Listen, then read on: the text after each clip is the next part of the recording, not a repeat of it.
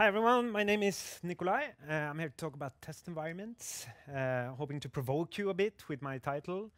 But most of all, I'm hoping to give you some food for thought to bring back to wherever you work.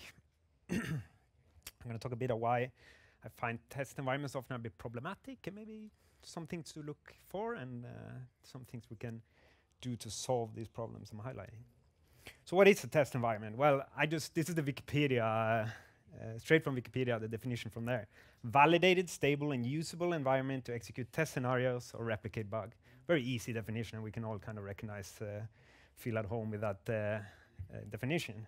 And I've been in a lot of different places, a lot of different shops, and usually you'll see something like this. A kind of pipeline from left to right, and you don't have to think of this as old monolithic applications, but you can think of maybe each of these as a Kubernetes cluster or a Kubernetes namespace. Like even with microservices, I often see this kind of pipeline. And one thing they have in common is that often it's Conways Law and the organization you're at that defines how many of these blobs you actually have, the number of them. And the more you have, the slower it is to reach production, usually. Like the time from left to right in this pipeline often is defined by how many blobs there are. So I want to challenge a bit this usable aspect defined here in the definition, because I believe that most test environments are missing the most the thing that makes them useful, which is realistic usage pattern, like of the users using your solution, and realistic data, the amount of data, how everything is combined. So you don't really have often the data that triggers the actual bugs, or the usage in the correct places that actually reveals where your code is not performant enough or something else is wrong. And I dare to say you shouldn't be trying to imitate these usage patterns and these data in your test environments. Most of the time it's impossible, or it's way too expensive resource-wise.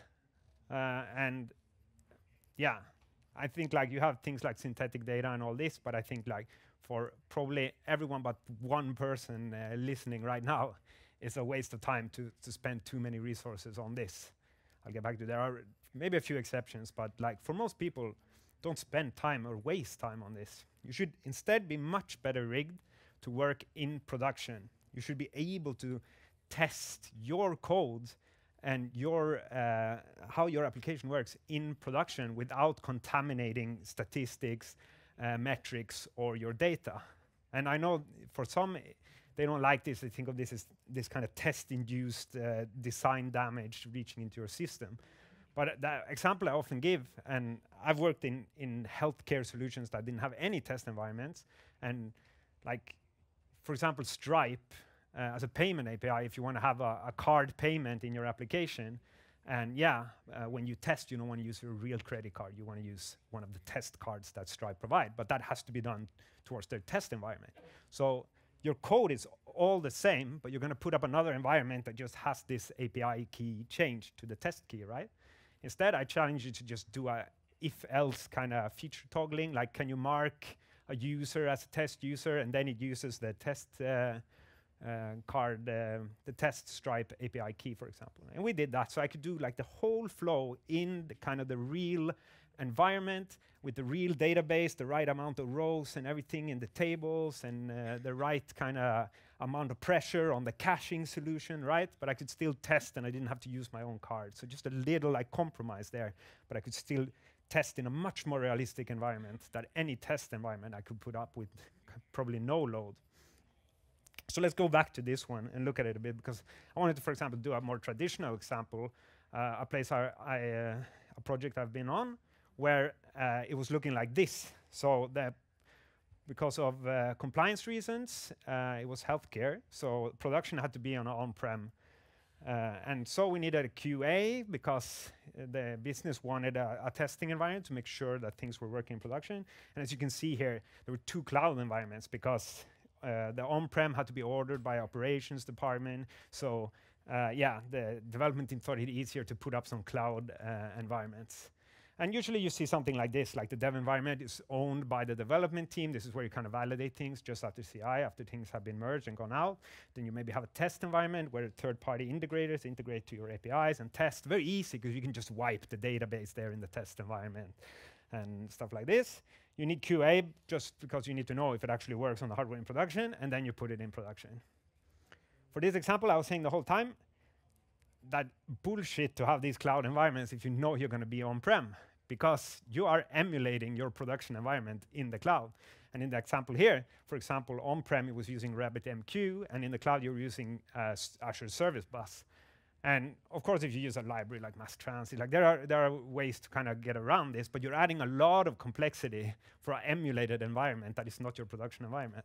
Waste of time and added complexity. You should instead focus more on knowing how to handle things in your actual production-like environment, and you should probably work rather on getting better CI, better end-to-end testing, this kind of stuff. And you can still write resilient, cloud-native 12-factor apps, even if you are deploying on a virtual machine. You don't need to be in the cloud to make good applications. We went this far in the end. And I've done this also on old VMs with IIS, where we just sweep the web pages and we were running everything of course, horizontally scaled, but we didn't have an environment for testing. We became experts at working in production. I want to give, so this is blue, green deploys. And yeah, this is where people should have started. Don't start with your test environment. Start when you coming to a greenfield project or something, start with your production environment. And if you need a test environment, then you can go the other way and create one. But don't start by making test environments. Let's do a quick microservice example. Here's 3 apps talking together. They are scaled in different ways. They are isolated silos with different teams, right? We all know this. But I still see a lot of people, it's kind of the same thought about test environments. So here you have test, QA, and prod, think of these blobs I showed earlier, but in this case, maybe it's Kubernetes clusters or it's namespaces in Kubernetes. And each of these apps, they are their own pipeline. They first go to test, then to QA, and then to prod. But what I see a lot of the time is that we still have this notion of a horizontal test environment here. That when you are, let's say we're going to push app A here from test to production without deploying anything of the other 2 apps. And then we'll see that the first time we're actually testing app A, the version of app A we are deploying against the version of app B that is in production, is when it hits production. Because the versions from before are a higher version. So if you're testing isolated inside these test environments, you're not 100% sure until it reaches production. So ideally, you would have this kind of test or feedback much earlier in your feedback loop, right? Maybe ideally even in a CI pipeline, or maybe even when you commit, it should say something, hey, I know something about an app we're working with, or an app that is working with us that is now in production. It won't work with the change you just did. A way to do this is contract testing. It's a bit of a shallow overview. Pact is a great tool to check out. Works for the JVM, also .NET. And it lets you, for example, think of the ideal situation where you, in this case, deployed app A to production, and during the deployment process, there is a contract test that says, hey, this change that we're now deploying, app B is expecting something else, so I'm going to stop the deploy. So that's contract testing. Of course, most good agile teams today, they do it this way: feature toggles and backwards compatibility. If this happens and you could just flick a switch to turn it off, perfect. If it was still backwards compatible, you have the best of both worlds. But it puts a lot more pressure on your team in how you work, especially you have to be stricter in the peer reviews, because suddenly in the peer reviews you have to think about feature toggling, backwards compatibility, a lot more things for the team to work on. But if you kind of work on it together and train over time, you'll get much better at it. Same with improving delivery time. And this kind of, the faster you get at delivering to production when something is done, the more you'll see that you're probably getting measures in place that makes your test environments more and more obsolete. So lead delivery time, great KPI. Also see a lot, like if you have a QA environment like that, you have testers and QA people that are not part of your team, like kind of testing your changes before they are allowed to go production, instead of these people testing in production and being part of your team, writing automated tests together with you. Like, yeah, get your testers on board, please. I love this example though, smoke detector test. They came to check my smoke detector in my apartment, and I was like realizing, like, holy shit, I'm risking my life from pressing a plastic button to check if alarm works. But what I actually want to know is if smoke makes that alarm go off, right? So pushing the button is kind of not enough. You have to use this kind of device to send some smoke into your smoke detector, see that this alarm actually rings on what's supposed to trigger it. And that's not a plastic button. So do you need test environments? It's kind of, and here it comes, it depends. Like, yeah, if you have an iOS app, you should probably test very good in some kind of test environments before you send it to the Apple review that takes 2 weeks, maybe sometimes. But focus on the real thing, train on the real thing. It's like driving a car around in a parking lot. You don't get good at handling situations in traffic by doing that. So get out there, and yeah, maybe you can delete one test environment when you get back to work, right? Thank you so much.